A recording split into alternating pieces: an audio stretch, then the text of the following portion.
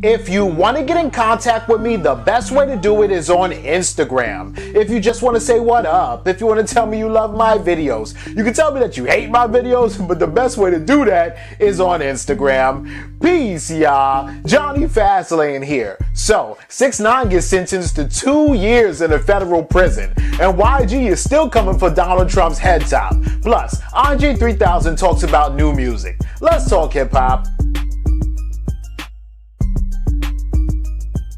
Alright, so the Judge Eaglemeyer, who's presiding over 6ix9ine's case, and basically everybody from 9 Trey or Treyway, right, sat on the stand today and gave 6ix9ine his sentence, right? So originally reported, and just kind of like what everybody thought in the media especially, and a lot of 6ix9ine fans, is that 6ix9ine would get time served, right? So basically that means that he was in jail already for a whole year while he was waiting for trial to start, throughout the trial, and then now after the trial while he's waiting for sentencing, right? The prosecution recommended time served, and then also he asked for time served by writing a letter to the judge, and also his lawyer, his counsel, definitely asked the judge for time served. So it seemed like everybody was on the same page, right? And the reason why 6ix9ine was going to get what's called time served is because he basically told on, a lot of people from 9 Trey, and he basically helped them put the case together, right?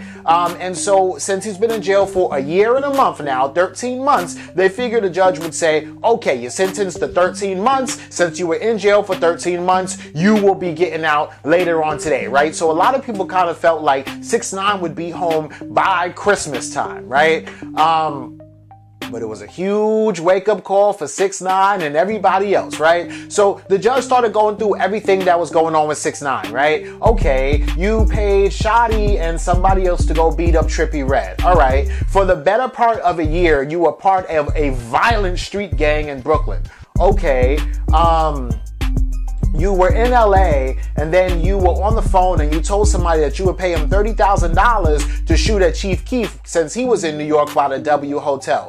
Okay, you had somebody from Rap-A-Lot Records robbed in Texas, and then the judge said Cafano Jordan, so naming Shotty as the person who did it. All right, yes, Scumlord Dizzy robbed in Manhattan in the G Unit building, and where 50 Cent was upstairs and didn't even know what was going on. Okay, cool. You had somebody live stream an incident that was going down at Smurf Village in Brooklyn while you were in California watching it. All right, cool. So you did all this stuff, and you think that just by telling on everybody from 9 Trey that you're gonna get time served and pretty much get out of jail, scot-free in 11 months, right? And the judge said you do deserve time. I agree with you. You deserve, some time cut off from your sentence for cooperating with us and being a witness, but you're not gonna get away scot-free, right? And she banged the hammer. Judge Eaglemeyer. I don't know if Judge Eaglemeyer is a man or a woman. I think it's a woman, but anyway, the judge banged that hammer and sentenced 6ix9ine to 2 years in a federal prison, right? Now, that doesn't mean that he's going to get out of jail 2 years from now. He'll probably get out of jail probably around maybe 11 months from now, right? Because he already served 13 months, and 11 more months would equal up to the full 2 years. So he is getting credit for time served right now, right? And that was the whole thing. They thought that he was just going to get 13 months and that would be it, right? But no, sir. So 6ix9ine, the judge said, I'm sorry if you thought you was getting out of jail today.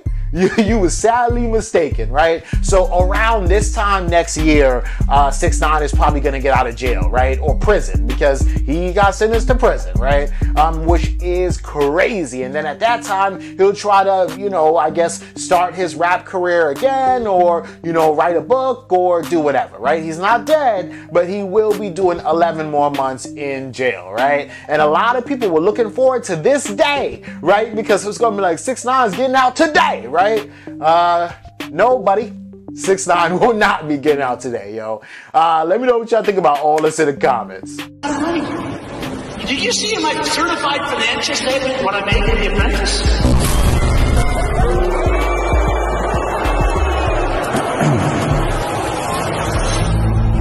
I like white folks, and I don't like you.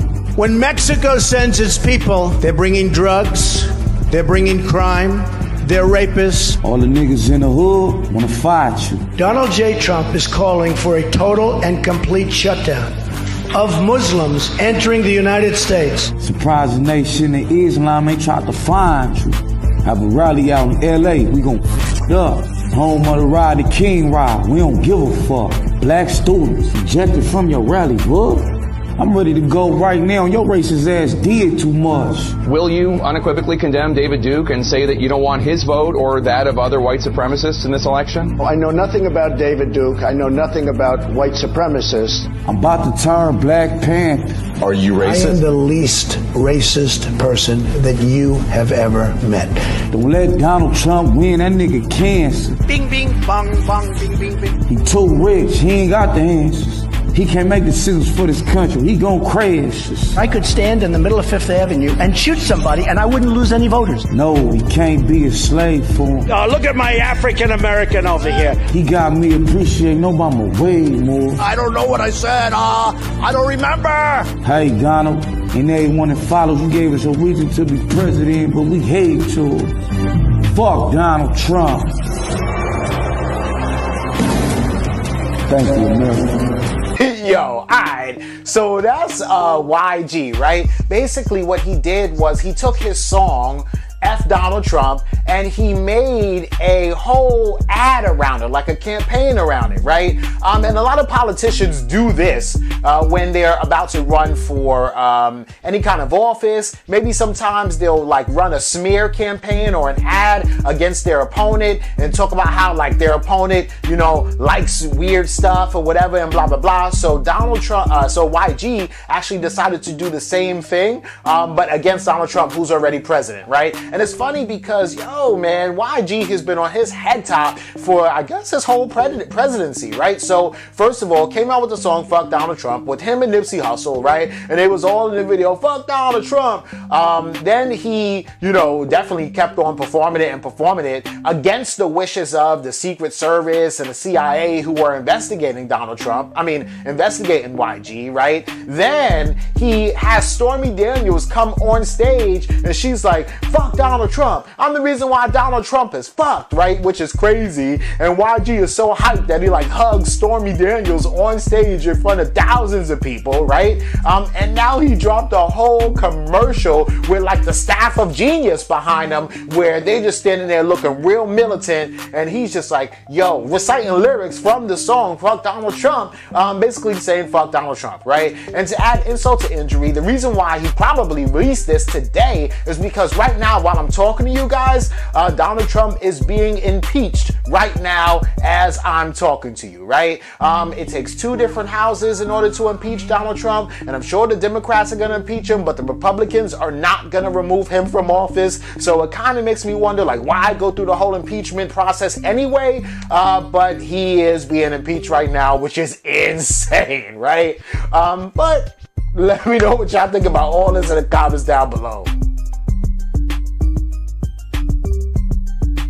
So, Andre 3000 just did an interview with Rick Rubin, right? I'm gonna dope because like he kind of gets really candid and opens up when he's talking to Rick Rubin, and again, he was still getting candid and opened up with them, right? So basically, you know, Rick Rubin kind of asked him about hip hop and why haven't we heard anything from you for a very long time, right? And Andre 3000 kind of talks about how it's almost, and he didn't say it in these words, I'm paraphrasing, but he's like, he's living in his own, I guess, shadow, right? Because, and I guess this happens a lot when you are super successful at a young age or when you're like just so dope. It's almost like that Dr. Dre effect, right? You're scared to come back out or put something out because it might not live up to what your classic material was, right? Now, we all know that Andre 3000 is a legend, right? We know Andre 3000 is one of the GOATs, right? We know Andre 3000 is a spitter, right? And I'm from Brooklyn, but Andre 3000 is from Atlanta, right? So a nigga from Atlanta, right, is a spitter to the point where even people on the East Coast, even people on the West Coast, nobody could deny the fact that Andre 3000 is one of the best lyricists to ever touch the mic, right? And he knows that too, right? Or at least he thinks that he was one of the best lyricists to ever touch the mic, because he's scared. I mean, he said that part. He said literally he's scared that he won't be able to live up to the old Andre 3000, right? So it's like, you know, somebody's super successful at a young age, right? You 21 years old, you killing it, right? You dope, you nice, right? Ice Cube was nice back when he was young. Snoop Dogg was nice back when he was young, right? And then for all these dudes to grow older and just kind of, maybe ain't got it no more, right?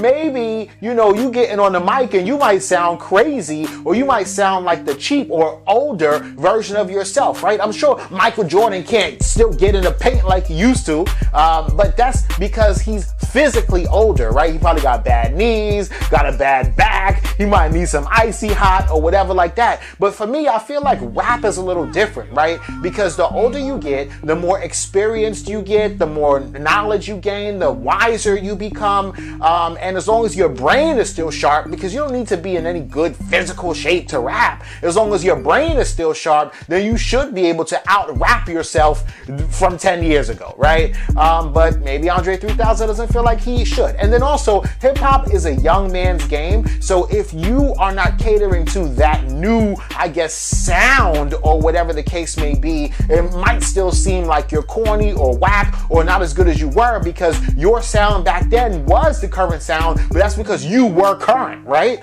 And it's all of that, right? I mean, I've seen it happen a lot, and it's just crazy that that's the reason why Andre 3000 has kind of been slacking on his macking, right? Simping on his pimping, if you will, right? Like, come on, man. Like, and if anything, man, I'm sure that the real hardcore Andre 3000 and Outkast fans want to hear some shit, right? Like, if Pimp C was still alive, I would want a solo joint from Pimp C, right? And all these old school rappers, I don't give a damn. I love to hear their new music even now today, right? For that reason, exactly, right? Fat Joe's album was fire, right? You know, Fabulous's album was good too, right? But I get also Fat Joe and Fabulous haven't stopped rapping for quite a long time. I also think it comes with when you stop rapping for an extended period of time and then you want to start again, that's when you feel like you might have lost it, right? Andre 3000 says, you know, sometimes he messes around on the piano. Sometimes he'll pull out his phone and record himself, but to like really do like a full cohesive project and like to really come out with something that he's gonna put out, package up, stream it online, worry about first week sales and all that, he's like, bro, I don't think I got it in me, right? And that's crazy. So because he said that, I want him to come out with some new music, right? But anyway, let me know what y'all think about this and everything else in the comments down below. Don't forget to like, comment, share, subscribe. Make sure you hit that notification bell. Follow me at Johnny Fastin on Instagram, and y'all already know what to do. Peace.